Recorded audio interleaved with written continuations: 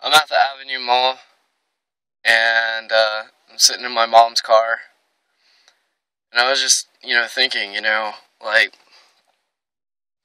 how, like, you just, there's that one person, that one person that basically you need in your life, and you don't know if that certain individual feels the same way as you, and it's really hard, and it's like you have their back no matter what, and you'll never fade, you'll never fall, and it's like you keep your promise and never give up on them.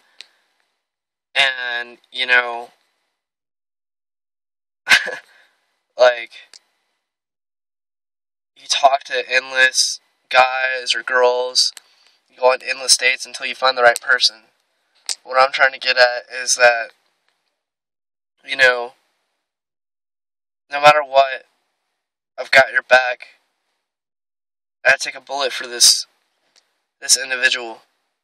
I'd do anything for her. But I don't want to bother her. I don't know if she feels the same. And, I'm far from lonely, and it's the only thing I've got. I pretend I'm fine, but really I'm not.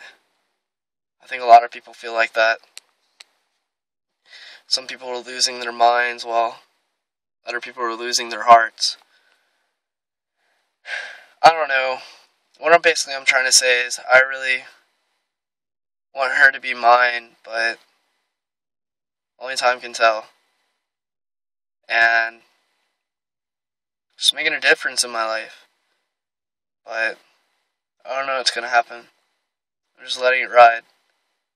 In the meantime, I love women. Like, they're so great. Like, they all want the same thing. They just want you to be their best friend, respect them, and listen to them, and just have fun and have a sense of humor.